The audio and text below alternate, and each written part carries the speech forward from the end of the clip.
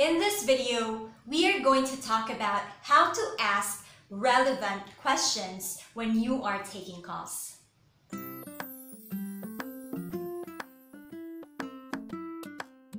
Hi there Ninja! Welcome back to my channel. This is Rhea once again and you are watching Call Center Ninja. I share real stories and tips to enjoy and survive your call center lifestyle. So if you're new here, please consider subscribing by clicking the red subscribe button down below and tap the bell for notifications. Knowing how to ask the right questions will certainly help you in your calls. It will just make your life so much easier. In every call, your customers will already expect that you will be asking some questions for you to get to know them and for you to know how to resolve the issue. But if you are going to ask them irrelevant and unnecessary questions, then there's a great chance the customer will just doubt your ability to help them with their concerns. So it is very important and crucial that you know how to ask the right questions. Number one is set expectations. So even though your customers are already aware that they will be asked questions when they call, it is still best if you ask permission or if you set expectations, because that way you will be able to justify your question. And throughout the entire call, your customer will trust you that you're just asking those questions because there is a reason and you're not just asking those questions out of nowhere. So to give you a non-industry example, let's just say you are speaking with a stranger while you are waiting for a ride, and then you tell that stranger, "Hi girl, are you going home now?" So isn't that too harassing, or that's too intrusive, right? Because although your intention is good while you're asking if that girl is already going home, still that girl might be taken aback because you did not tell her why you're asking that question. Try to compare it with this scenario. Hi, I just want to ask you, do you live in Sampaguita Street? Because I saw you there once when you were going to the office. We were in the same building. Oh, okay, because if you want to ride with me on in my Uber or in my Grab car, maybe you can split the fare. So something like that, because you are setting expectations. You're just asking, you are trying to justify why you're asking if that person is from Sampaguita Street because you want to split the fare with Uber or Grab car. So that's the setting expectations part. In a call center industry example, let's just say your customer is calling to ask if the refund is already showing. So, reenactment. Hi, I'm calling because I want to see if my refund to my credit card is already showing. Can I have your credit card number? So, what do you think will the customer feel if you ask that question right away? I mean, it's the right question, but you haven't set the right expectations while you're asking the credit card number. Even though the customer probably already had an idea, it will still be best to set expectations, right? Because your customer might be taken aback. So compare it to this scenario. Hi, I'm calling because I want to see if my refund to my credit card is already showing. Sure, I'll be glad to check your refund. For me to check your account, may I have your credit card number? My credit card number is 12345678910. So by setting expectations, you are justifying to the customer that you're asking for the credit card number, which is a sensitive information, because you want to be able to check the account. And without the credit card number, you won't be able to do so. So setting the right expectations is crucial. Another example for the resolution is this. Ms. Washington, I'm going to ask you a couple of questions about your account so that I can give you the best possible solution to your concerns. Instead of saying, okay, Ms. Washington, can you give me your credit card number? How about your address? How about your last transaction? So it sounds very transactional, right? So again, it's best to set the right expectations. Tip number 2 is to use the funnel method. Funnel method. In my previous video, I mentioned a little bit about open-ended and closed-ended questions. And if you use a mix of these questions, you will be more successful in resolving the customer's concern. The funnel method is a very effective technique to get the answers from your customers. So that's the funnel, right? Or you can also think of it as an inverted pyramid. The wide base on top represents your open-ended questions, because the open-ended questions allow you to ask a question that will let your customer give more elaborate answers so that you can get more information, right? So that's the top of your inverted pyramid or your funnel. And you will have to start from there because you want to narrow it down until the end, right?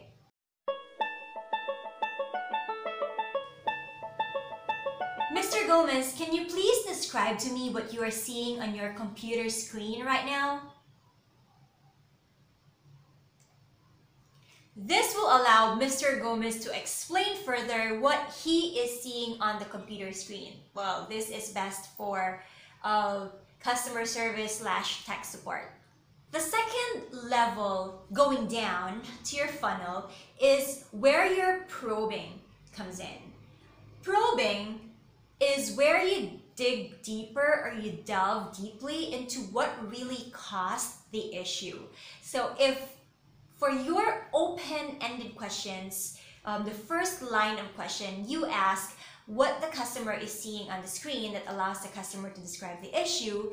Of course, you'd want additional questions, follow-up questions. This can be a combination of most likely open-ended questions and a little bit of closed-ended questions so that you can learn more about the issue and you will be able to resolve it quickly. So you are like an investigator here. You're asking questions so you get the right answer. There must be an underlying cause that you are not discovering just yet, and that is part of your task. So Mr. Gomez, may I know the steps that you already did to try fixing your computer issue? Okay, can you please tell me more about the error messages you received? Right? So these questions dig deeper into what Mr. Gomez really did. That is why his computer is not working. The third and last stage of the funnel is asking closed-ended questions. So, by the way, if you haven't watched my previous video, I'll link it up there on the cards.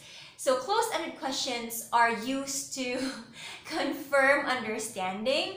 Usually this happens at the end of the call because you already want to solidify your understanding and you want to know that you and your customer are on the same page. Have you tried restarting your PC? How about clearing your browser history? Did you already clear the cache and cookies? Until you get to the bottom of it all, until you get to the bottom of the pyramid, and you will know how you will move on with the resolution. I hope that helps. Tip number 3 is to listen. You already know, listen to the song here in my heart. Okay. I always say this, and again, this might sound cliche and I might sound like a broken record already, but I want you to know that listening is one of the most important things you need to do to formulate your follow-up questions. Do not interrupt when your customer is explaining. Listen to the customer's answers, the full, entire answers, so you know how to ask your follow-up questions, because your follow-up questions will be based on what the customer already said to you. And how will you be able to give your follow-up questions if you're not listening to your customer's concerns, right? Listening also ensures that your line of questioning is smooth and natural, because no one wants to hear someone who talks like a robot or who talks off of a script. So you would want to make it sound, or you would want to make it flow naturally, and you can only do that with your listening power. So if you want to know more about how to improve your listening skills or how to listen properly during a call, I also have a two-part video about that I've already previously published. I'll link it up there, or you can check my playlists for call center skills. Number 4 is be sensitive. The Filipino culture is so much different than the American culture or other Western countries that employ outsourcing. So by being sensitive, I just actually mean to be professional and to choose the right words and the right questions to ask. This means that you really have to ask relevant questions that are directly related to the customer's concern or directly related to resolving the issue at hand. Be sensitive in a way that you make an effort to choose the right words to use in your questions. And I know this can be difficult because, again, we have a different culture from our customers, but I have learned to be sensitive because I could already empathize to these customers. I mean, even though we have different cultures, we probably feel the same way. Sometimes there might be words that we use in our questions that can be offensive or may sound discriminatory to our customers or to your customers. And that is, again, because in our culture, it might be just okay. So do your best to choose the right words, positive and genuine, so that your customer will feel at ease when he or she will call you and start having to answer questions from you, and your customer will not feel harassed or will not feel intruded and will just trust you with the questions that you ask. I'll give you an example that I have encountered previously. In my previous company, when I worked as a trainer, we offered this product that was marketed for senior citizens and high school students. So there was one product for senior citizens and another product for high school students. So I was having a mock call with one of my trainees. I acted as the customer, and then of course he was the representative. So at the beginning of the call, the customer was asking, I want to open a bank account, but I'm not so sure which one or which account would fit me. And then my trainee, who was the representative, asked, so are you a senior citizen? And for the other call, another trainee asked, are you a teenager?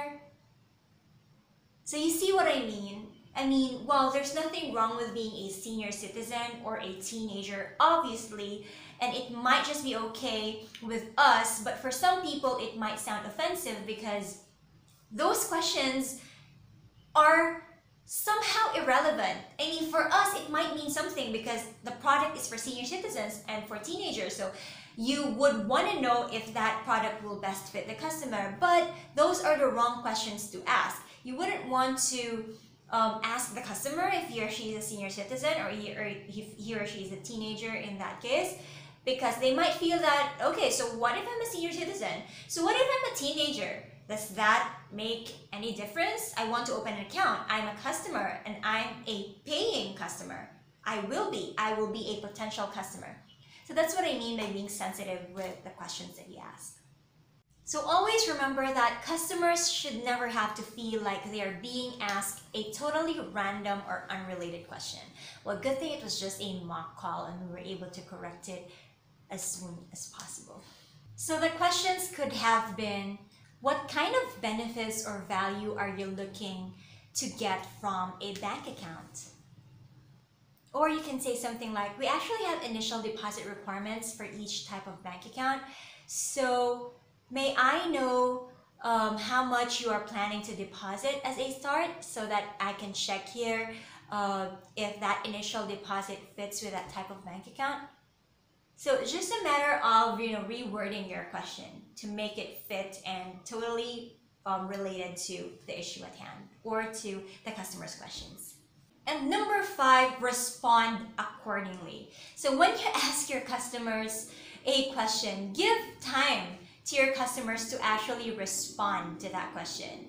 You know, when someone asks one question and then ask another follow-up question without even giving a time for the person to answer, like, do you know where Sampaguita Street is? Is it right or left? Or I'll just go straight ahead. So that person will have a hard time answering your question because that person doesn't know where to start answering. So you might not get the right answer that you want or you need. So again, when you ask your customer a question, people need time to think of an answer, unless of course the answer is already prepared, right? So be comfortable with silence. Give some time for the customer to answer the question. And when they do respond to your question, make sure that you are there, alert and ready to respond right away. And then you can say, oh, thank you for that. So you can respond right away. And so that's about it for today. I hope that you have learned something from my little discussion today. If you like this video, please click like, subscribe if you haven't yet, leave comments below and I'll be glad to answer them. And don't forget, I have videos every Wednesdays and Fridays, and I'll see you on my next videos. Take care and bye-bye.